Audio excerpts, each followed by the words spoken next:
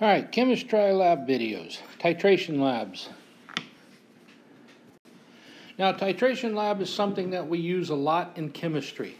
They also is probably one of the #1 questions, lab questions especially, on the AP exam that they're going to ask. So you need to know about titrations, and we'll get more and more in this when we get later on in the year into acid bases. But we usually always do a titration lab at the start of the year. One of the things is you need to know is that when we do a titration, what we're doing is we're taking the concentration of a known substance and we're trying to determine what the concentration of the unknown substance is, okay? And when we reach what's known as the equivalence point, that means that it is an equal amount of one to the other. So, normally the first one you're going to do is using an unknown acid with a known base, okay? And the base is usually something we call standardized. That means it has been tested to know exactly what its concentration is. And in the acid, you will be tested 3 different acids, and you'll be testing to try to determine what their concentration is. Now over here, as you can see, or once I change my pen here, okay, over here you can see you have a pH probe, which you will be using in the lab. And the pH probe will hook up to the LabQuest 2 and will allow you to see the changes right on the screen, because it will have a graph right there that you'll be able to see as you're dropping your solution of your known, which will be in your burette. So this is where your known base is going to be in this first lab anyways. And down here is going to be our unknown acid. Okay? And when we get to the point, if you remember, okay, and if you don't, make sure you review, an acid is something that has lots of extra hydrogen ions, and a base is something that has lots of extra hydroxide ions. And when these two equal, we are at what's called the EQ, or the equivalence point. The concentration of this is the concentration of this, okay? Now, here's a typical setup of what you'll use. You'll use a single jaw burette clamp and our ring stand, which is in your lab drawer. And then you'll use our 50 milliliter burettes. Now, sometimes the burette clamp won't clamp really tight right here, so if that's the case, you need to take a paper towel and wrap around the burette, okay? Put some paper towel in this area here, wrap it around the burette inside the clamp, so when you clamp down the clamp, it's nice and tight. Because right here is the critical point of the burette, and that's the tip. And if this slips down and you crack the tip or chip the tip, then you're going to buy the entire burette, because we can't fix that. And that's, they're about $75 a piece, because they're very accurate. So make sure that you test it. And this is where you're going to fill up your base. So the first thing you're going to do is, when you get your system set up, is you're going to put some DH2O, some distilled or deionized water into the burette, and you're going to run it down into a waste beaker, okay? That makes sure that the tip and everything is working, and when you turn this stopcock here, it will actually work and not continue to drip. If you have any problems, you got to let me know so we can get that fixed. Now, once we get that done, then we're going to be adding in a base. And you want to fill your base in here, which will be, standardized base. And we put base in here, and we fill it up above the 0 mark, and then we drain it down to where we're right here at the top. And that way we make sure we drain some through into our waste beaker, And then we know that we've got everything loaded because this 0 to 50 right here, that is to this point. So when you start to drop down and you go 0, 1, 2, 3, 5 milliliters or whatever we put in there, then that's because it counted it from this tip. So you have to make sure the tip's loaded. And that is a trick question that I have seen on the AP exam. Okay. Now, when reading the amount of volume that you're actually looking at, that's where this picture over here comes in. And what we're going to read is what's called the meniscus. And that's where you see, because of the water properties of adhesive and cohesiveness of water, it will crawl up the sides of glassware. The thinner the glassware, the bigger this loop is. You read at the bottom of the meniscus, not how high it goes up on the sides. You're reading at the very bottom of that loop right there, and that's what you would use to read. Many times you can take a piece of white paper in a small square and place this white paper behind your burette so you can see the line and read it much, much easier. But this is what you want to do to get your system set up, okay? And this is how we would read it. Remember, the known base goes into the burette. The unknown acid goes into a clean beaker, not our waste beaker, a clean beaker down at the bottom. Now, we use indicators. I will put several of them on the back table. You have to then kind of determine, where do I think I'm going to need my indicator? Remember, an indicator changes color depending on the pH. So if I had something that I knew was a strong acid plus a strong base, then I know that I'm going to end up somewhere in the middle. You want to review the pH video if you haven't seen it, but I'm going to end up in the middle of my pH, and the middle of pH is around 7, okay? So if I knew I had a strong acid and a strong base, and you're using a strong base, and if you know that anything that's hydrochloric, hydrofluoric, any of that nature, those are strong acids, okay? So that means I'm going to have something that's going to be around 7. And I want an indicator that's going to change color around 7. Now that would mean I could use bromothymol blue, okay?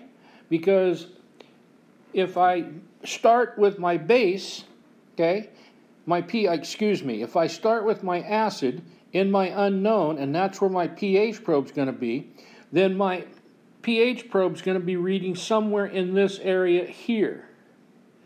And then as I add base, it's going to increase this way. So I want something that I see here is going to be yellow. When it's acid, it's going to be blue when it is actually now base. And when it's right at my 7, I can see just as it starts to change, I know that I've got to be close to my equivalence point, okay, my EQ point. So if you're using then a weak acid and a strong base, then I know that when I get to my equivalence point, my pH value is going to be somewhere up in here. Okay? So that's why you'll see that normally we call for using phenolphthalein, which is clear up until it gets pink. Now here's some indicators of phenolphthalein. And this is what I'm talking about. When you're looking to get to that EQ point, okay, that means you've got this plus this is now equal. Doesn't mean it's the same concentration. It means I've got the same number of hydrogen ions in there as I do hydroxide ions, okay? That's all it means. Now, phenolphthalein changes color at around 8. This here, if I was using a strong acid and a strong base, okay, then I know my pH is going to be around 7. So this here is probably a little over 7, being since it turns color when it's up here in 8. This is probably about a 7.4 in through there. This here is below, you know, somewhere around 7 because it's still clear. Up here, I am now way past the transfer point on my phenolphthalein indicator, and what that's going to show is that I am now over, and I'm probably up around 8.0 because I've changed color. When it just starts to turn pink, that's when I want to stop. And I read the amount of base that I have put into, because that volume of base is what I'm going to be looking for. Okay? That's why it shows right down here. Good endpoint. And this is way too far. Here's what we're talking about. If I have a strong acid, strong base, this here shows, because my pH probe starts off in an acid, because I'm way down here in a pH of 1 or 2. So I'm going along and I'm adding base and I'm adding base. I'm adding my sodium hydroxide, adding base.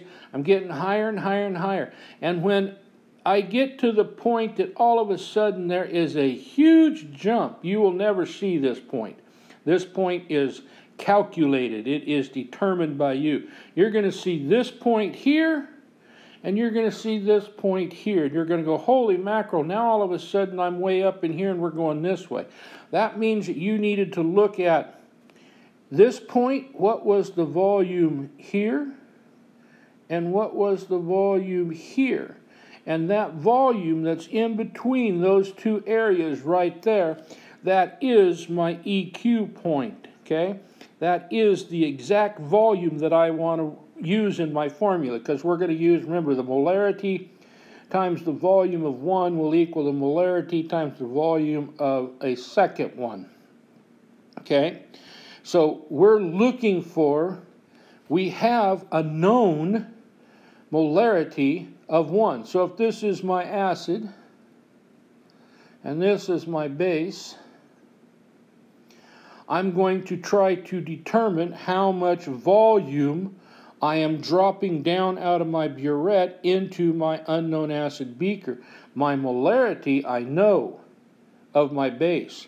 I do not know the molarity of this, but I do know how much volume, and usually it's around 25 milliliters or whatever we have here. Okay, so this is the formula that we use on our acid-base titrations. As you can see, this would be like looking at your screen of your LabQuest 2 with your pH probe. Here I have a still have sodium hydroxide, and here's my unknown acid over here. But this took a lot more volume to get over here, but from right here's my end point in this little area right here. And that's all you're looking for, is at what point did I have my biggest change, you know, that's going on from that point to that point. That's what you're looking for when you're trying to determine where your end point is. Don't worry about these. We will talk about the K subvalues and the pKa's when we get later on into acids and bases. So, most problems kids have in lab is that when you're doing a titration, and maybe I give you 2 or 3 unknown acids to titrate. Well, you're supposed to do everything 3 times. You can do it 2 times if you come up with the exact same number. But if you do a titration and come up with this concentration, then do it again and you come up with a different concentration, you have to do it 3 times. So if you have to do everything 2 to 3 times, and you have 3 unknowns, that's a minimum of 6 titrations up to 9 titrations. You have to be able to do them fast. Otherwise, you're going to be coming in on your own time to get the lab done and to get your lab report complete. Here are some tricks to running fast titrations. Number 1, you fill the burette, your 50 milliliter burette, you fill that up with your known solution, okay? That's called a titrant. Now, you're going to take, if they tell you to take 25, maybe it's 50, it doesn't matter, it depends on what the lab procedures say. Maybe you're using 25 milliliters of your acid, okay? So you pour that into your beaker. Then you go to your lab table. By the way, the unknown part that we're analyzing is called the analyte, okay? You go to your beaker, and what you're going to do is you're going to take 1/2, okay? 1/2 of that unknown solution you're going to take and you're going to pour it into a separate beaker and set it aside, okay? So maybe we're only going to use 12.5 of it, okay? Now, if your pH probe will not sit down below the level of the water because you use too large a beaker, then add water. Add 25 milliliters of water. It's not going to change the concentration of the hydrogen or the hydroxide ions that are in there, okay? So now, I've only got 1/2 of my unknown, and I'm going to titrate. I've got my indicator in there, depending on which one I go, and now I'm just going to dump large amounts because your procedure is going to tell you just change until you get about, 0.1 or 0.3 on the pH and little tiny bits at a time. Too slow. So you're going to take your burette and you're just going to open it up into your beaker down here until this thing changes. Boom, I got my color change. I'm now past my point. Don't fret, because now you know that you're pretty close. You take that 1/2 that you set aside and you dump it down into here, add that to there, and now you can go slower and see where you're actually at, because maybe you started, up here, and we ran it all the way down here just to get the first 1/2. Now you can go slower and then figure out where you're at.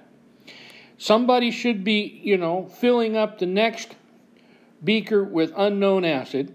Somebody should have their burette filled. And remember, if you put in 50 milliliters of your known base in a burette and you drain it down to get to 1, as long as you know that, hey, this one here took 25 milliliters, I got another 25, you could probably run another one without having to change. Anything, smaller than that, you can definitely run 2 titrations without having to refill your burette each and every time, okay?